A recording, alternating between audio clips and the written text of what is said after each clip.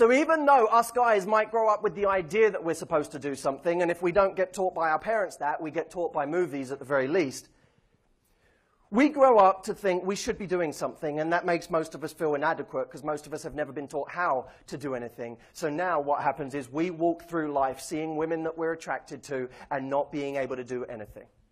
That's a guy's life. Some guys approach everybody. Some. But what do you think that is as a percentage, really?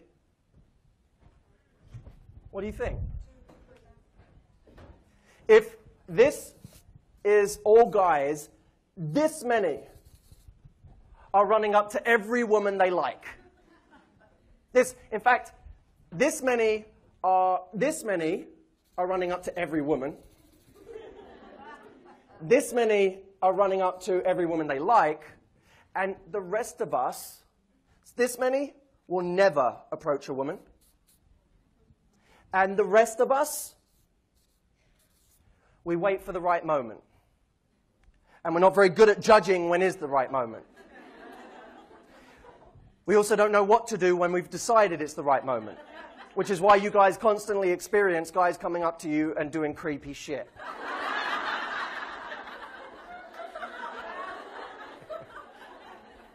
So we then ask, okay, with this group of men, should women start being more proactive in order to get them to do something? How many of you have ever been guilty of this in some form or another? You said, if a guy hasn't got the balls to come and approach me, that's not the sort of guy I want anyway. How many of us said a version of that? You're crazy. And I'll tell you why. I'm just going to give it to you straight. If us guys approached every woman we were attracted to, we wouldn't have jobs. It's all we would be doing.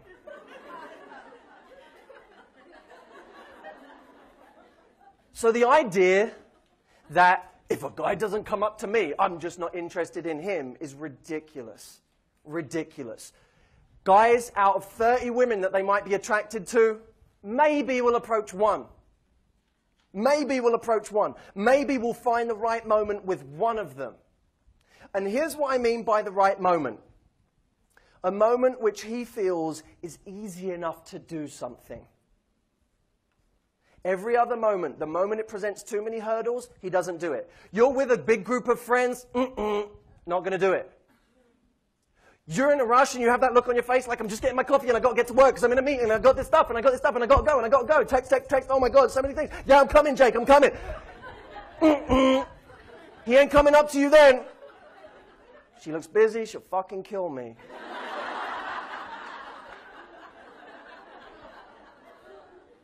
You're standing with that friend of yours. Oh, he's my gay guy friend. He's so lovely. I always hang out with him. We always go out. Never get approached by guys. Wonder why.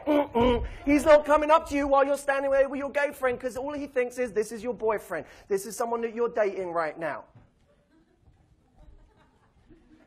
He sees you walking along the street in the daytime. Most guys won't approach you then. You know why? Because they're worried that they'll look creepy if they do.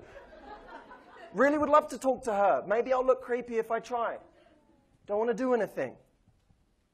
But women, what they often do is they say, oh, no, but that's not true. Guys do come up to me like that. Yeah, 1%. 1% of men. And it's always the loudest guy in the room. It's the loudest guy in the room or the loudest guy on the street. And of course that guy is the one you always meet. Of course it is. I always meet players. Of course, they're the ones who approach you. Players are the ones that are good at that. They're the ones that do approach you. So if you're hanging back and waiting for guys to do it, of course you only meet players. Of course you only meet the loudest guy in the room. Of course you only meet that cocky guy who doesn't actually give you anything more. Of course. Because 10 minutes later he's doing it with the next person. And tomorrow night he's doing it with the next person. Not true in all cases, but certainly in many. With these guys, they're trying to find the right moment. So, my friends, it's not about you making the move, per se. It's about you giving him a license to make the move. Because if you're the 1 in 30 that makes it easy, you're the one he's coming up to. You're the one he's going to try with. Don't be easy, but in the first 5 seconds, be easy.